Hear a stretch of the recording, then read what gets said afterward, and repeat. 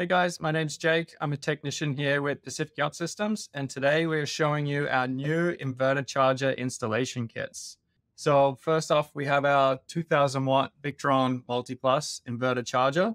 It's 2000 watt inverter and 80 amp battery charger.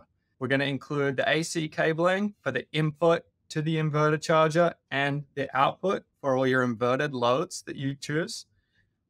The DC components required to connect it. So isolation switch, fuse holder, and fuse, as well as all the DC cabling. And it's going to come pre-terminated with lugs to go from the inverter charger to the switch, to the isolation switch.